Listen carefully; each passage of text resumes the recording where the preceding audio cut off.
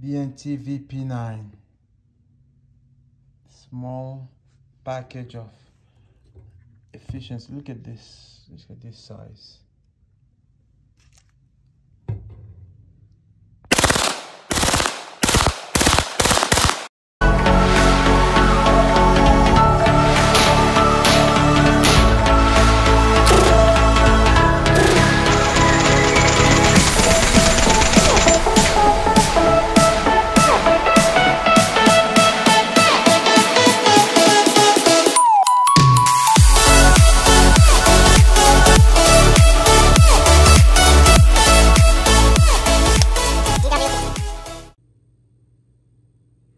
Hello YouTube, welcome back. I'm Easy B. Thanks for watching Easy B Tactical.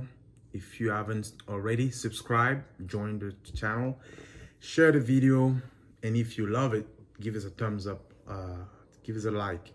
So I posted a short video a week ago or so on the B&T VP9, also known as the Station 6. So today I'm going to talk a little more about that pistol. This time last month, I was in Switzerland. I went to Thun, Switzerland, where I visited B&T, the headquarters of Burger Thomet, which are located in Thun. I had the pleasure to meet the CEO and spend some time with him. More stories to that. I will have a video about my tour at the factory, the workshop, the headquarters, and some of the, although I won't show footage of him, but we had some good conversation. He had great stories. I was very honored and humbled to be able to visit their facility, which is not open to the public. Anyway, while I was there, one of the pistols I had my eyes on is the B&T, known in the US as the Station 6. And I will tell a little bit of history about why that Station 6 name comes off. Although I'm not a historian, I'm sure Forgotten Weapon Ian can tell us much more about that one. But I did do a little bit of research for this Station 6. So you will, if you watch my short video, I refer to the B&T VP9, and I'm gonna roll footage that I filmed while I was there a month ago. You will hear me say VP9. VP9 is the Station 6. However, the Swiss, for legal reason and for introduction of the pistol there, it's known as a VP9, which is a veterinary pistol in 9mm. Veterinary pistol. So to make it acceptable and modernized and legally allowed, this pistol was designed for law enforcement or veterinary to be able to do animal control in a public setting without offending, obfuscating, or traumatizing young kids or the public. So that was the legal definition and reason for that pistol. But in its heritage and historically speaking, the VP9 is a modern version of what some of you have commented on actually one person commented on a short video, a Welrod pistol. For those who know, and I'm not a historian, so I will just bear with me if I have some of the facts wrong, bear with me. But back in World War II, the British drove a program that was called SOE, Special Ops Executive Program. The goal of the program, to summarize, was to enable civilian and resistance group in having firearms or weapons to fight the resistance. So some of those weapons were used by the British and Americans in occupied Europe. One of the offices of the SOE, Special Operation Executive Groups, was in Bridal Hall in Country House in some suburb of England, which the name escaped me, but it was called Bride Hall, which was in Hertfordshire, England. The location of that office that was tasked with gathering conventional weapons was called Station 6. They also had Station 9, 12, and maybe some other station I forgot about. So the Welrod was developed and designed in Station 9, but probably issued and delivered or gathered through Station 6. So hence the name Welrod, or also known as Station 6.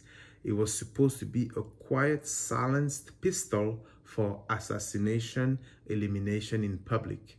Again, I'm trying to summarize the historical fact, but also use my own words in the reason for why that weapon was developed.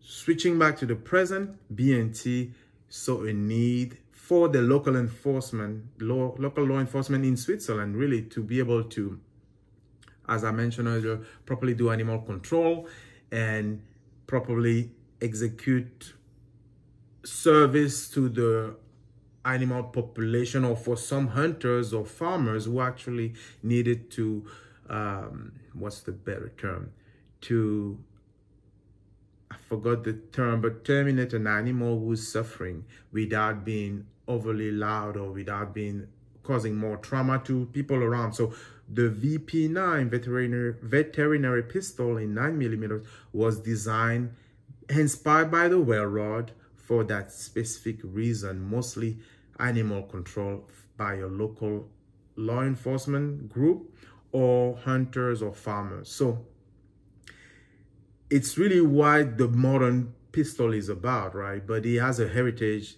and historical heritage to the, and very similarity to the Welrod, which is, strictly speaking, a bolt action pistol. It's a single shot pistol. The VP9 is a single shot pistol that you load with, I believe, a 5-round magazine.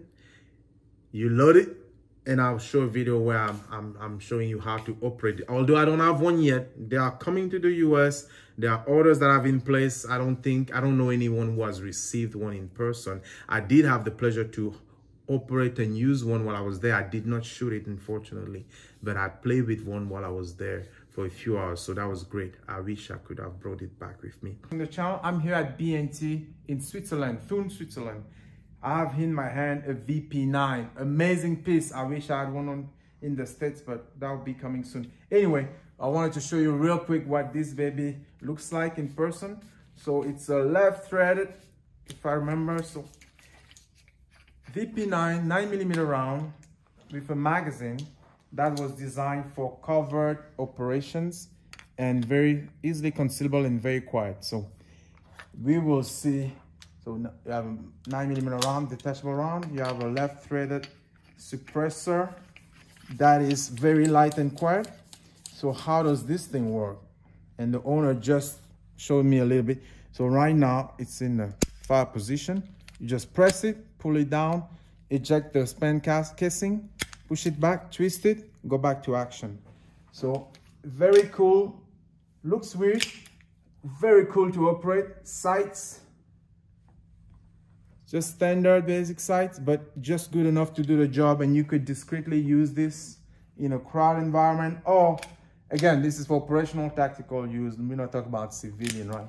So press it, pull it. He did it earlier. It looks really cool. I just like this action. B&T VP9, Swiss made. Very cool. And is interesting in the fact that, just like the Welrod, the whole idea was designing a pistol silenced to the lowest level possible.